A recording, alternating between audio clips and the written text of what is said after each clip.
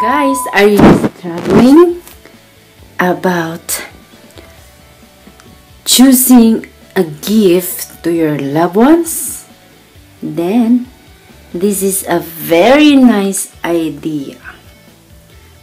Okay, especially to your special loved ones. You can give this flowers, orchids, and you can design it like this. And there is a butterfly here. Look at that. Especially to those who love flowers. Actually, guys, here in Middle East, most of the people, guys, they love flowers. Even the guy, if they have a birthday or a special occasion, they can give to the guy a flower, not only for the girl, for the woman. Yeah. They love flower. Look, there is a bloom here. It's a lot. It will be opening soon. And here it is.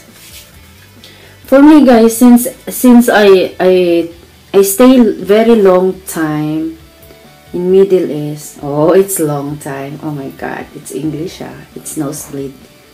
I really love flowers. Even in Philippines, I have a lot of flowers in the paso. Ayan, in the paso. Ayan, you can translate that to paso in English. Yeah. And when it comes to flowers, oh my God, it's makes me happy. Actually, this is not for me. Because after a while, she will gonna, diba?